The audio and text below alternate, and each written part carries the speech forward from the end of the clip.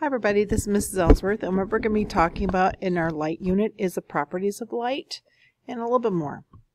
So basically, we have seen the spectrum before, where it talks about the long radio waves. They're very long. They can take quite a distance. Look how many meters that this is, so they can go around even mountains, homes, and places. Then there's AM radio waves. Still, these are 100 meters long, so they're pretty long, and they go around things pretty well. The FM waves, they're getting pretty small now. They're about 1 meter long. Microwaves are shorter. Infrared is shorter still. And then now we get to where it's pretty small. We're talking about 400 to 700 nanometers. And that's the visible light spectrum that takes up just a very, very small portion of the whole electromagnetic spectrum. The electromagnetic spectrum, these waves are coming from all over in space, from the sun, and any type of source that we have here on Earth too, of course, too. Anyway, so if you keep on going past violet, you get ultraviolet, which means above violet. And so there's a few different ultraviolet rays, A, B, and C, that we talk about when we look at sunscreen. Okay, then we crank up the frequency some more, and we can actually penetrate more than just the skin. We can penetrate soft tissues and stuff like that. And then gamma rays or cosmic rays over here, those can actually go through and damage things. Okay, so that's an idea of what the spectrum looks like. And then also I thought this was pretty nifty looking. So you could see the different wavelengths. Not really see the wavelengths, but to get an idea of why purple has got much more higher frequency or shorter wavelengths, as where red does not. Okay, now the electric field that you see of these waves, they're not like the waves that we've been talking about. They're three-dimensional actually. The wave is propagating this way, and you've got electric field going up and down, and you've got a magnetic field that is going 90 degrees from that. And so while we're discussing light, here, let me go to another one here. This is a good depiction of how a wave would be propagating three-dimensionally. It's going this way, but yet you've got waves that are going vertically and some that are going horizontally here too. So an X, Y, and a Z axis. Okay, these are electromagnetic waves. They do not need any kind of medium, and sometimes medium will slow them down a little bit, but basically these rays right here do not need any medium. That's why we get them from space, right? So they haven't had any medium to go through it. They're not like mechanical waves of sound waves. Okay, now when you look at this spectrum again, I just want you to get the big ideas of it. And I just have this picture on here so you can see the size of some of the waves. Okay, so just a reminder that as we're adding energy, the wavelengths get shorter because the frequency is getting really quite fast now.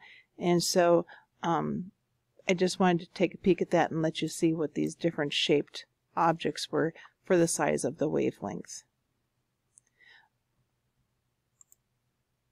Okay, another thing about the whole electromagnetic spectrum is that every single one of these waves travels at the speed of light. Okay, even though it gets a higher frequency, the wavelength is getting shorter. And when you multiply those two together, you get actually the speed of light, which is represented with c. And the speed of light rounded here is 3.00 times 10 to the 8 meters per second. And you really should add that to your resource sheet that you have. Okay, so these waves, we've measured these waves. Oh, you and I even saw them when we looked at our spectroscope of some different infrared, some different visible light in our spectroscopes. Okay, now waves also consists, I just wanted to show you this as electromagnetic waves. All properties of light, they have these special waves, and this is a pretty neat showing the motion of the waves here. So waves, they oscillate back and forth in both the magnetic field and also the electric field from right angles of each other, and they vary in frequency. So like if you were talking about a higher frequency type of wavelength like visible light versus radio waves, okay, those ones would travel slower.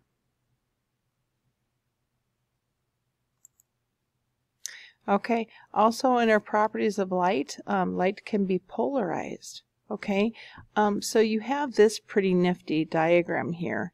And so light from regular sources are not polarized. They have, like sunlight has all these different wavelengths in them. I was talking about how it could have infrared, visible light spectrum, and microwaves, all those.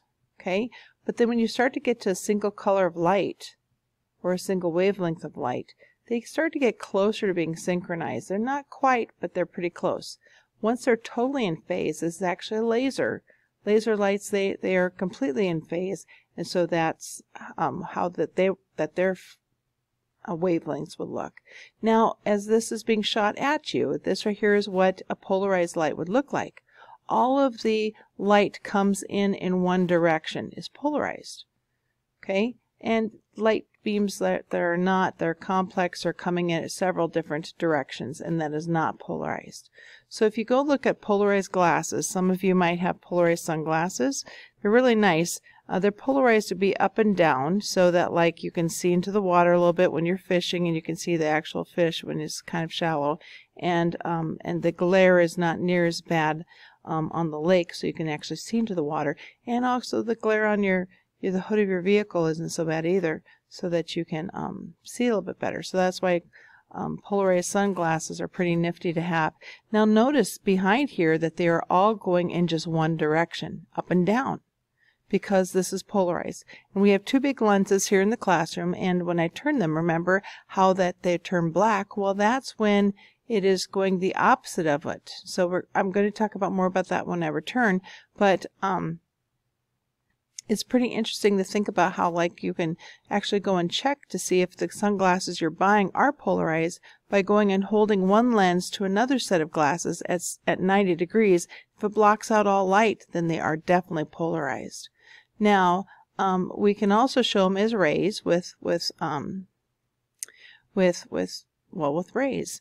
And so the sun, it is so far away that all those rays that we usually draw those ones in parallel.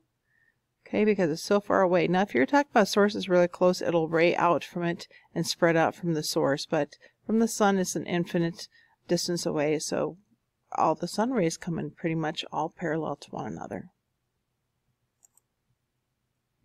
Okay, light also behaves as particles. We call these particles photons. They're little packets of light, okay, little packets of energy. And so this diagram that I have here is kind of neat because it shows that a light source is giving off photons for it, okay? And so it can go past, it goes past the barrier, but it doesn't go behind it. And when we have actually seen some light studies, in college you do this, light studies where you create a barrier and then the waves actually go around it, just like they would in water. And so we know that they behave like waves. We even measured them in our spectroscopes, but we also know that they behave like particles too. And that's pretty nifty when you really think about it. So there's a couple of instances that you think about. So if you would think about, okay, the garage door opener in your house, at your house, in your garage, it has this ray of photons that are going back and is to reach a photoelectric cell across in the door. So if your foot goes across underneath the door, then the garage door will not close, right? It knows that you're there. Why is that? That's because that ray, the stream of photons there have been disrupted, and so it stops, and so it clicks a switch. And so they have neat photoelectric cells that go and change it into electrical impulses, changing a switch. And so that's pretty nifty when you think about it like that also. But there's some other reasons why they know photons exist. When you just go and put a light source onto some metal, it's able to kick off some different light. But another thing is, like, how do you explain, like, when you go and turn on your toaster and you see that red element in there and it gets all bright and brilliant, and it makes you wonder, well, how does that heat now all of a sudden become light? Well, inside the atom, I'm sure you remember that inside the nucleus that there are protons and neutrons, and that there's electrons on the outsides. Well, in those different energy levels, when you excite something or add some energy to it, it makes the electrons go to outer levels of the atom. And then when you shut off the light or the energy, then it emits light. So as the electron jumps back down towards the center of the atom, it emits light. It's a really neat theory about it. It doesn't work on too many atoms more than hydrogen, but it's a really neat theory about how we can get light from heat from two different sources there. Anyway, moving on. Also, we talked briefly about this. So here you have a light source, okay? And the further you move away, the less, it becomes more dim, right? It decreases in its brightness. I see I spelled that wrong. Anyway, so there's a formula for that to help figure that out. So each from the radius, from the center of this out, that's the radius. And so that you go and take that radius and you take the square root of his inverse here. So the intensity here. So think about this. So here you've got this with full intensity. It equals 1. And then that whole intensity is still just right here in 1 square. So now it's spread out over 4 of them. So it's now 1/4 of the light in each one of these. This is 1/9 of the light. And the next will be 1/16 of the light. So it keeps on decreasing how much electromagnetic radiation that there is, or else brightness of the source. Okay, and then we're getting close to the end of our notes. We've already talked about this, and we have other notes about this, but we've talked about in our lab even the angle of incidence and the angle of reflection. So here is the normal that is going out perpendicular from the mirror surface. Okay, and the incident ray is the ray that's coming in, and then you're seeing something over here with your eye. It's reflected off that mirror into here. So maybe you're seeing something over here, and your eye is seeing where it's at and where it's located. Anyways, these two angles right here, the angle of incidence, the angle of reflection, are congruent.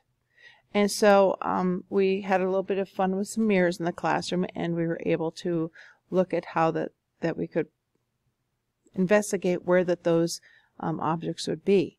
Now, we're also using curved mirrors, and there's still a normal right here.